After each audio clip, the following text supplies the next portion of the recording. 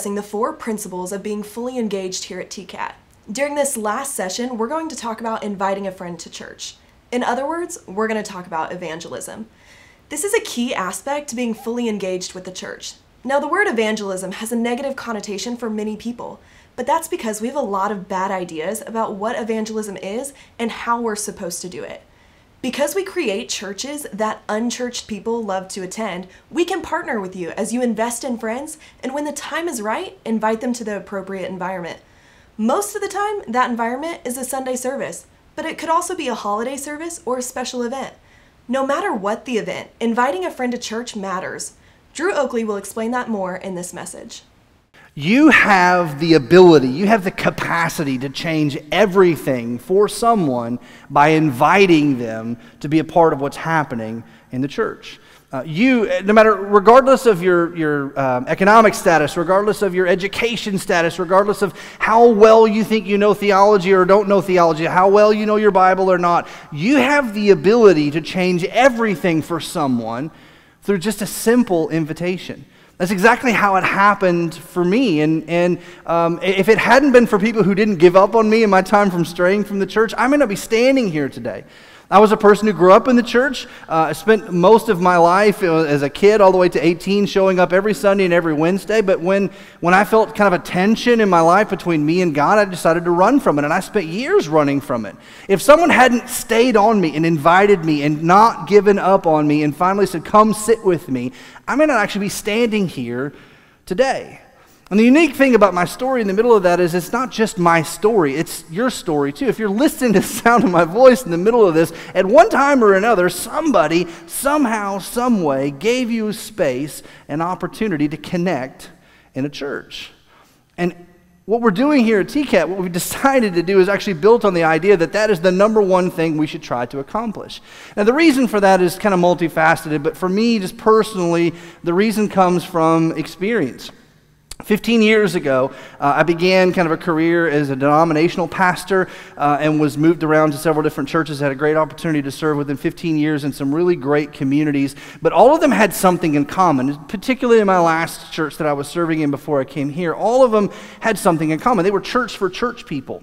They were church for church people. Now, hear me out. Let me finish what I'm saying. What I mean is, if you were a church person, you know, the churches that I served in ended up being some of the best churches in the community for church people. But for unchurched people, for people who didn't really fully understand, you know, church life or hadn't grown up in the church or been on the fringes of it, they would show up and it would be very weird for them. It'd be very, very weird for them. No matter how much we talked about, you know, the theological term of evangelism or how much we talked about the importance of connecting, if unchurched people came, it was weird for them. There was all this stuff. There were all these things that we had to do. And I know, particularly at the last 5 years I spent before I had the opportunity to come here, I found myself kind of struggling with this reality that we had built this place that was probably the best church in that region of the state for church people. But whenever time I would invite one of my friends who didn't really grow up in the church, they would find it weird. They would find it uncomfortable. They would find something that just made them kind of feel off, or that they didn't understand what was happening, and it just drove me crazy. And the staff of the church, we would get together and talk about it as a staff. And the truth is, it was perfectly designed. It was perfectly designed for the results we were getting. It was perfectly designed for the results we were getting. What we were ending up with was continuing to build a community of people who had always been in the church. And the church had been for them, and it would be for their families and their families. But we had this really big wall that we were unintentionally building between us and our community. And we just couldn't figure out why. And so when I had the opportunity, honestly, what happened for me was about 2 years ago, I read a book by Andy Stanley called Deep and Wide, and it literally wrecked me for that kind of ministry. I just said, well, this is not what I want to do for the rest of my life. And I feel like in my heart that God had called me to create a community and create a space where we could create a church that unchurched people loved to attend. Not a church for unchurched people, but a church that unchurched people would love to attend. In other words, I just felt called and compelled to try to build a community for starters and seekers and returners. Starters, seekers, and returners. And the reason was because I had so many people in my friend's life, and you do too, so many people in your life who are either been hurt by church or have never gone to church before, and you know how much they need the gospel. You know how much they need Jesus. You know how much they need connection and community and relational growth and spiritual growth and all of those things. But there really wasn't a place for them.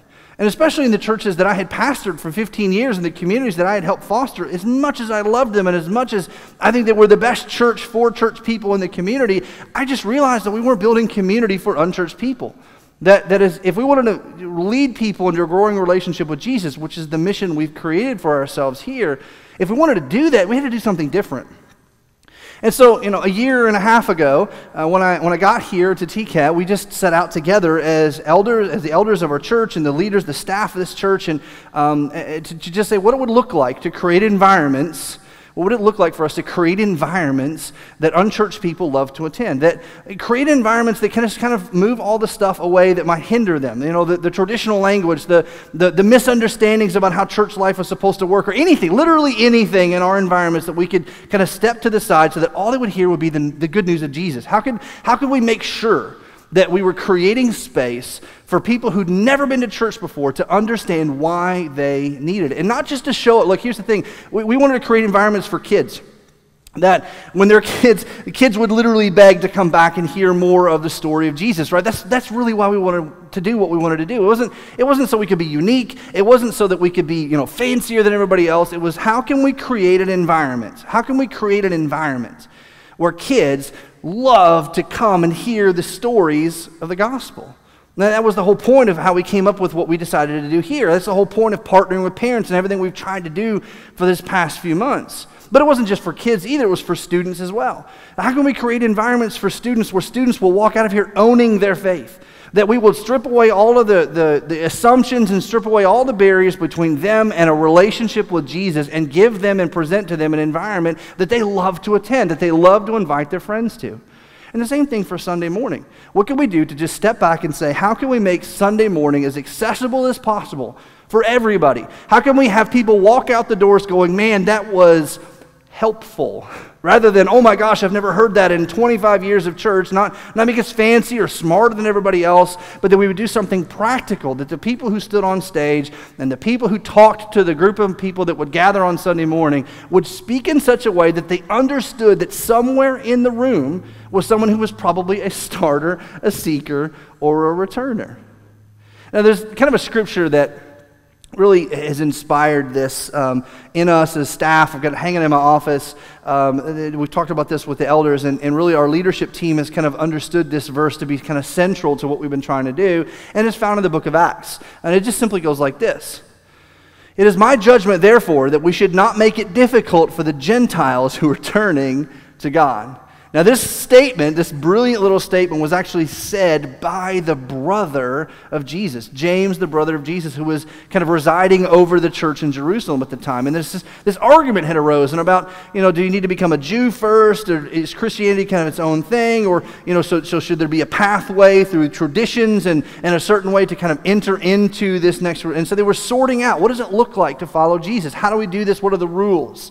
And James, the brother of Jesus, after the argument had kind of ensued, so there's a debate going on, he stands up in the room, right? And like a hush falls over the crowd, and he says, look, I think we shouldn't make it difficult for those who are turning to God. And so we just, as a leadership staff here and in the culture we're trying to create, we said, how can we not make it difficult? How can we not make it difficult for people to want to see the church? How can we not make it difficult? How can we create an environment? And here's the thing. This is what's amazing. And in order for us to continue to be who we want to be, it's 110% dependent upon you. Because we wanted to create an environment where you would have no hesitations whatsoever to invite your unchurched friends to attend this church, or invite your hurt friends, or invite your seekers, your starters, all of those people who are on the fringes, on the outside of church, that you wouldn't feel uncomfortable inviting them to come to one of our environments, because we built it with them in mind. Not church just for unchurched people, but church that unchurched people love to attend. And here's why this is so important. For some of you that are listening to the sound of my voice, some of you, once upon a time, you were unchurched. Once upon a time, you were unchurched. I've heard so many stories in the past year from people who goes, I thought I would never go to church, or I thought I'd never go to church again. And then I came and I found this place because somebody invited me, and they just kept hounding me about it, and I finally said yes, and I showed up, and now I just can't believe that I missed this. I can't imagine not having TCAT as this community and this family in my life. I've heard that story dozens of times recently because of people like you. And maybe you listen to the sound of my voice, that's you. That there was a time in your life where the church was the last place you thought to go. The last place you thought to go to try to find help, right? You were once upon a time unchurched. And that means that you understand the power of invitation. You understand the power of invitation. But for others of us, you're more like me. You grew up in the church. You've always been here, right? You've always been around the church. Maybe even this is the only church you've ever attended, or perhaps, in the 25-year span of this church, you came from another church and you just kind of planted in here, and that's okay. That's awesome. But here's the thing. You don't understand the power of invitation like someone else might. You don't understand how life-changing just a simple, will you come sit with me, can be for someone because you haven't experienced it. And one of the things, and this is kind of a long statement, but one of the things that kind of summarizes this for me that I really want you to understand, because again, I'm in that same boat. I grew up in the church, so it's not that same thing for me, is this. Until you've seen us through the eyes and heard us through the ears of a seeker, starter, or returner, until you've seen us through the eyes or heard us through the ears of a seeker, starter, or returner, you haven't seen and you haven't heard. And here's what I mean. I talked to someone very recently who had invited their unchurched friend for the first time to come to our church. And, they're walking in the door, and all of a sudden you're just hoping and praying that I get the sermon right that day, right? And that the music is not too long and it's not too short, it's just right, and you're just praying that they play your favorite song, that one song that's so special to you. You're praying the kids' check-in line isn't super long and that the kids have an amazing time. You're praying that the story is just on point and the person who's sharing over there, the story leader in kids today, is just perfect. You're praying there might be a baptism, like a good baptism, not one where people don't understand the story. And everything, all of a sudden, everything, you're thinking about everything through the eyes of someone who's never been to church before. And I love hearing those stories. Like I said, here's the other thing. In church, we get a lot of critiques and we get a lot of complaints and we get emails about things all the time. But you inviters, you critique and you complain correctly. And I love it. I do. I really love it. I don't get a ton of complaints, okay? But the ones that I get that really matter to me are the ones that go, listen, I invited my unchurched friend this weekend, and, we were trying to get into the door, and I just feel like there might be something we could do differently with X, Y, and Z. And I love those. And the staff, we surround ourselves with those. Now, look, we church people don't think that way sometimes. If we're not on mission, we don't understand this idea of how this can change everything for someone. We miss that. We miss that, this place was not just created for church people. It was created for people to hear the good news of Jesus at one time or another. You heard the story for the very first time, and it became a live and living, breathing thing for you. And we're trying to create a place that everybody, even if they've never heard it before, can find that story and it can come alive for them.